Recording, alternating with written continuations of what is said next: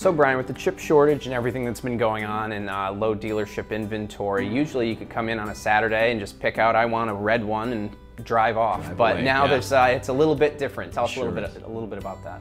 Well, in the beginning it was a shock to everybody, but I think for the most part, people have gotten used to or understand that they're probably not going to come in, find a car that they want and drive away on the same day.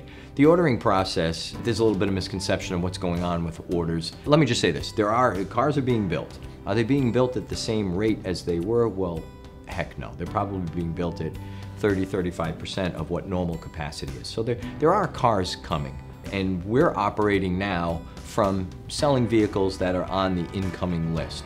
When somebody comes in to order a car, it really isn't a true order where the order's going all the way back to the factory, either in Indiana or in Japan or wherever, and the car is getting built from scratch, and then it's being put on a boat, and it takes 3 months to get here through the channels, and it arrives. I mean, orders are being placed and they're being filled based on cars that are already built and already on the way.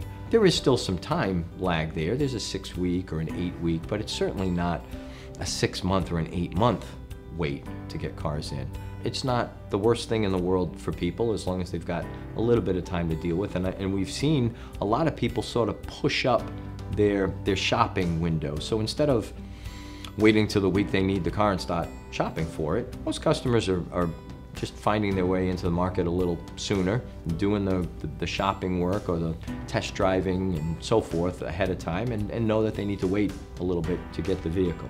On the plus side, they're getting exactly what they want and exactly the color they want, and it gets delivered fresh, peel the plastic off, and there's their car. So it's changed the way things have worked, but it's gone pretty smoothly.